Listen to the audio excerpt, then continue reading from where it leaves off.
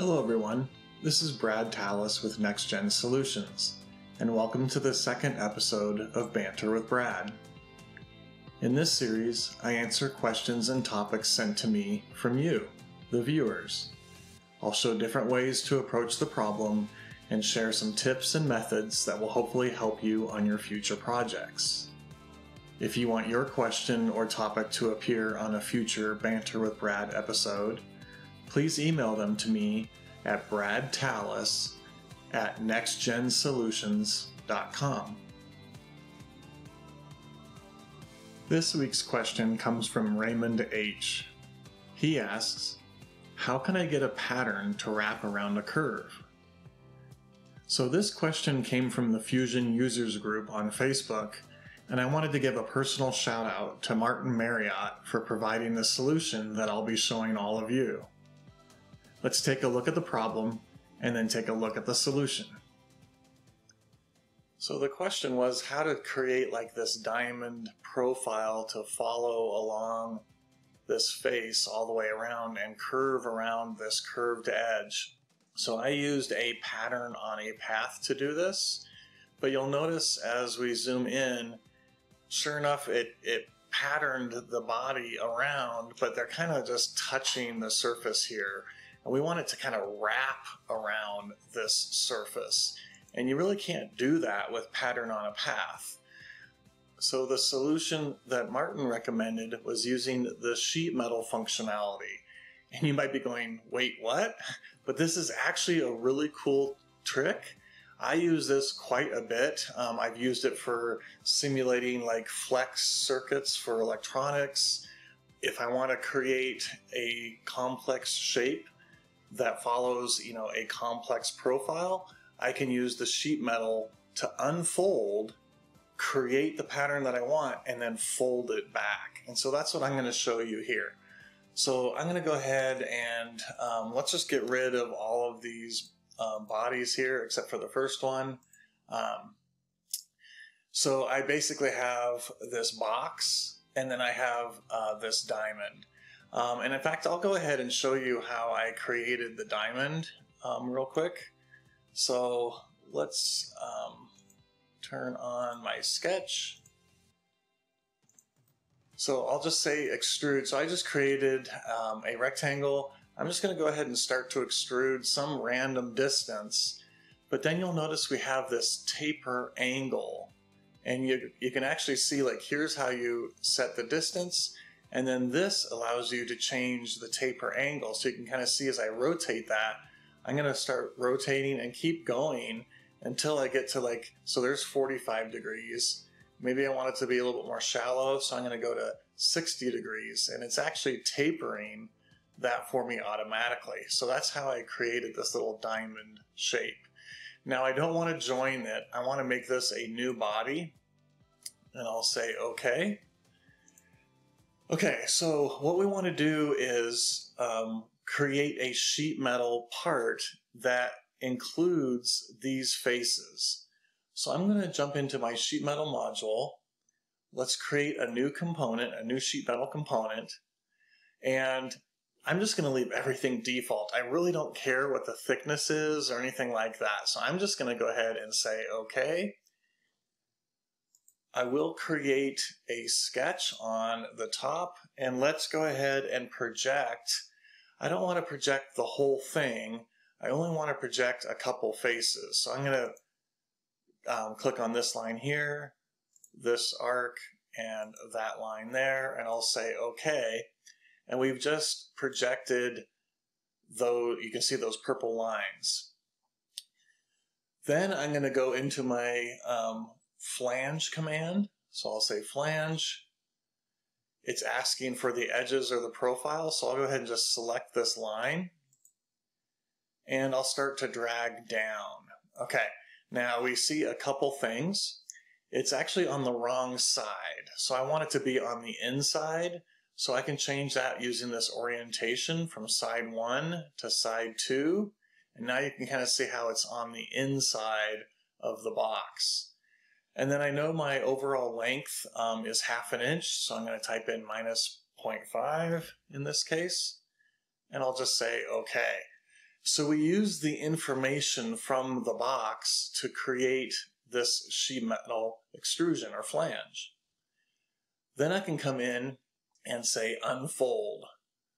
So we're going to unfold all the bends. What's the stationary face? I'm going to click this flat face here, and you can see that it's unfolding that sheet metal to be totally flat. Perfect. Okay, so now what we're going to do is we're going to pattern along a path, which is going to be a straight line. So I'm going to go back into the solid, and I'll say pattern. What do I want to pattern? Let's pattern this diamond body. What's the axis? I'll just click on one of these straight lines here, and then that allows us to drag in that direction. You can kind of see what that looks like. Instead of extent, I'm going to do spacing. And let's space it every ½ inch, and we can see because these are ½ inch square, that makes sense. And then I can increase the quantity. So I can either type in a number, click this little up arrow, or I can actually grab this little slider and drag toward the plus direction. So I'll just do, so that's 16. Let's do maybe, let's just do 18 in this example and say okay. Now, one of the tips I do recommend is if I try and join all of these to the sheet metal part, I sometimes get an error saying that the sheet metal part doesn't exist anymore. So I typically only join the ones that are actually going to physically get bent. And what I mean by that is I'm going to come in here and say combine. My target body is going to be the sheet metal body. In fact, if I expand this open, you can see it's right here. So I'll go ahead and select it from the browser. And then what are the tools? So I don't need to do all of these over here. So I might just do these last few. The ones that are, going around the bend, which we can see right there. And then the ones that are laying flat in that direction. So I'm just going to grab those. And I did grab one going this direction. And you'll see why here in just a second. So I'm going to go ahead and join all of those together, or combine them. Then if I go back into my sheet metal, we'll say refold faces, and notice the result that we get.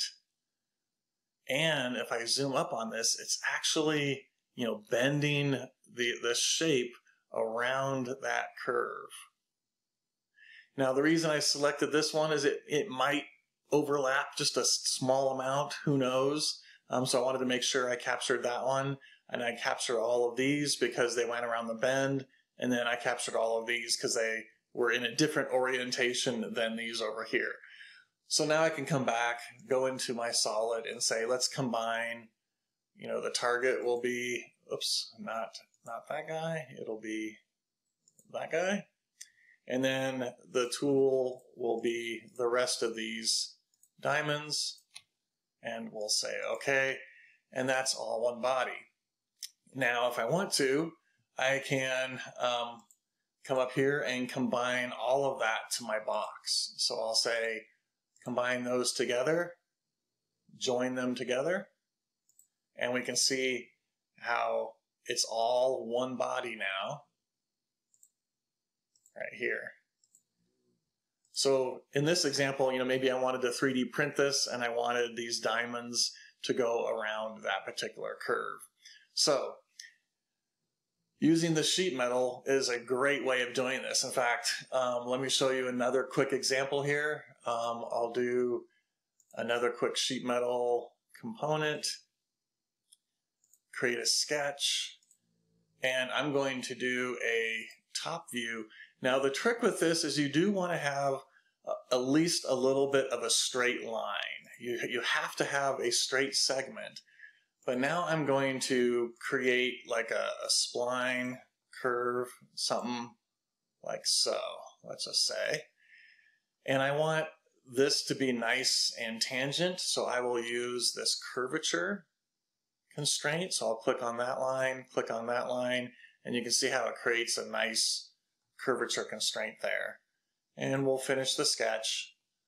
We'll do the exact same thing. We'll use the flange command. Let's just go, minus 0.5 just to be similar. Then I can create a sketch on that face.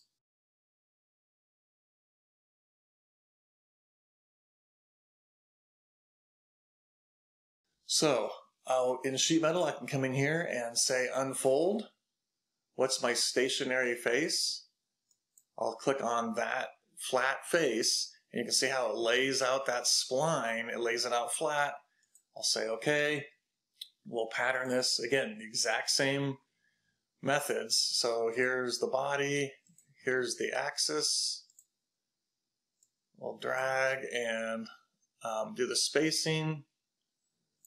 So we'll say minus 0.5 and increase the number, let's just say 15 in this case. Okay, so we'll do 18. So I'll say okay.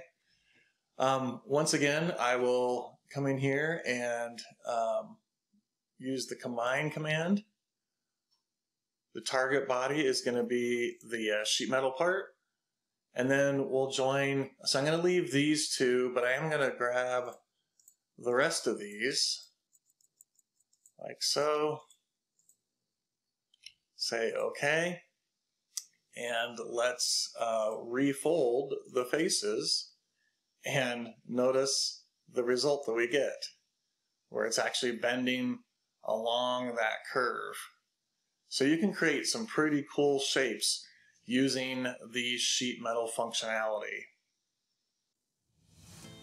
So hopefully you all learned something new with that tip.